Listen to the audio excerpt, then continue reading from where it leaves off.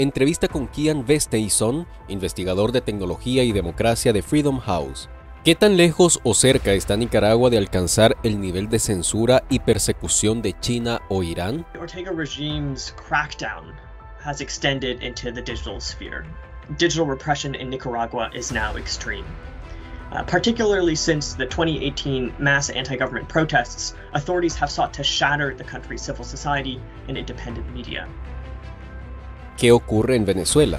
In a context like Venezuela, where people can be arrested simply for criticizing the government online, or see online independent news outlets shuttered for their reporting, it's also very difficult to obtain information that counters the government's views.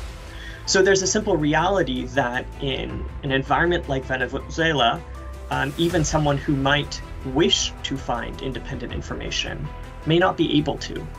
And meanwhile, they're facing pressure to self-censor, to hide their own views out of fear of experiencing real repression for sharing it online.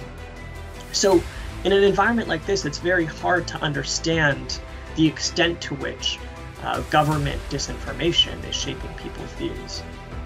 ¿Qué opciones existen para los periodistas y líderes que luchan por las libertades? We expect governments and the manipulation networks that they employ to increase their reliance on AI tools that generate text, audio, or imagery. In this context, AI will serve as an intensifier in environments that are already vulnerable to manipulation.